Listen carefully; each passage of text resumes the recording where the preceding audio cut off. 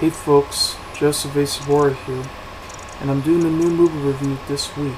It's called Now You See Me, and it stars Jesse Eisenberg from Zombieland, Mark Ruffalo, Woody Harrelson, also from Zombieland and many other films, Eli Fisher from Definitely Maybe, Dave Franco from the TV show Greek, Mélanie Laurent from the movie Inglourious Basterds, Caine with Morgan Freeman and Michael Caine, and it's directed by Leterrier, who directed the movie Unleash and The Incredible Hulk.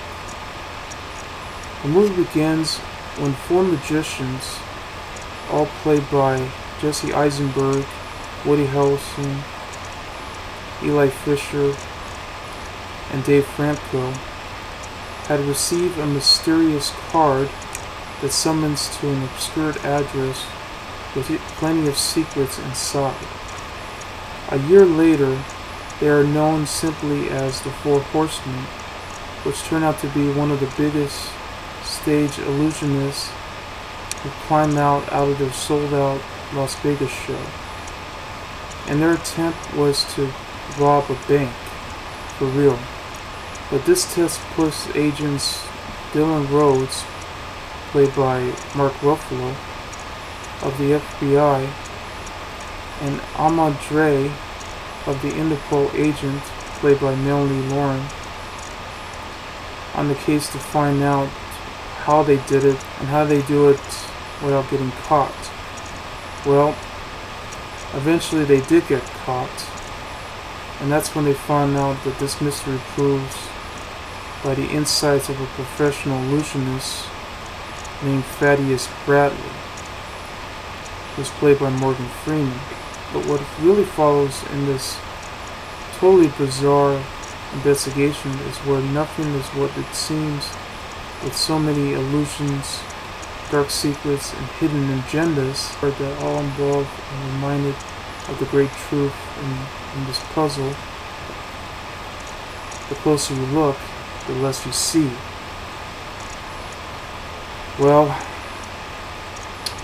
there's nothing I did see about this movie other than the fact that it was riddled with CGI special effects, too many cliches, a story that's going nowhere, and a twist that definitely does not make any sense whatsoever. In fact, I didn't buy the characters one bit in this movie. To me, these characters in this film are considered to be as very shallow and not very likable at all.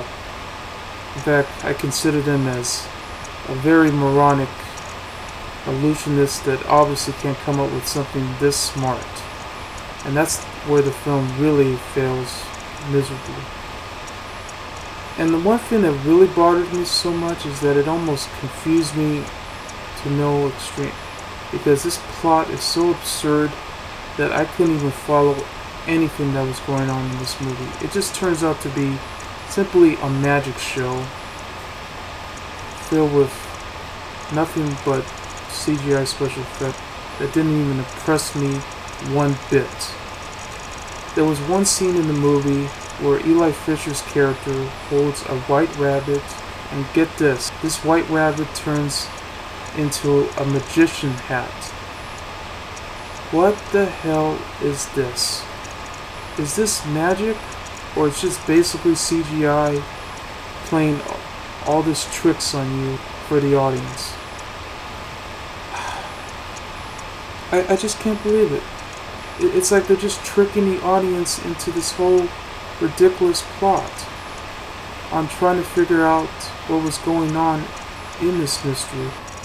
There was one pointless car chase scene that involves one of the Four Horsemen. It was really dumb. There was even another scene where the agent has been toppled by the entire crowd. It was stupid. And the twist, oh my god, the twist, it just makes you feel angry inside no matter what. I don't get it.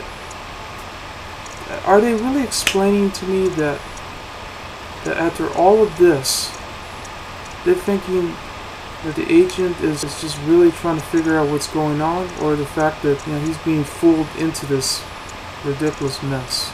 It just doesn't make any sense at all. And Morgan Freeman, you know, a good actor he is, I feel like he was definitely wasting his time in this ridiculous movie. I feel like he's almost playing the character that he once played in the movie Hard Rain. And what a waste of opportunity that this actor really is. And even Michael Caine looks totally wasted too. These are two legendary actors right there. I haven't seen him this embarrassed since Jaws the Revenge. I'm sorry I had to put that up to it, but he has been in bad films before. Jesse Eisenberg, what happened to you? You started out fresh with other films, even Zombieland, and you teamed up with Woody Harrelson, but ever since you were in that movie The Social Network, you've been like selecting really bad scripts a lot lately. And the sad part is, I don't think he hasn't been making a good movie since. Other than Rio, I didn't care about any of his later ones. Eli Fisher, you know, you deserve better than this. You were very good in Definitely Maybe, but ever since that awful movie you were in, called The Confessions of a Shopaholic, I don't know what kind of career move that this is turning out to be.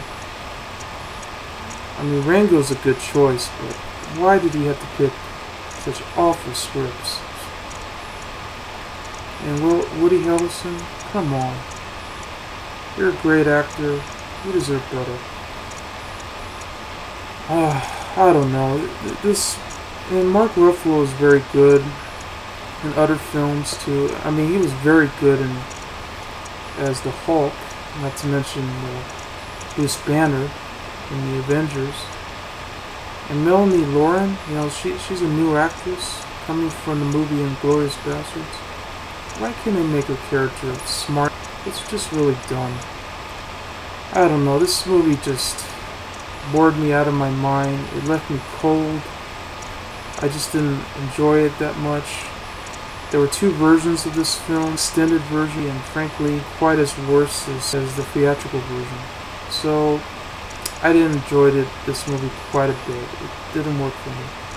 So anyway, I give Now You See Me 2 stars. I'm Joseph A. Sobora, and I'll see you later. Bye.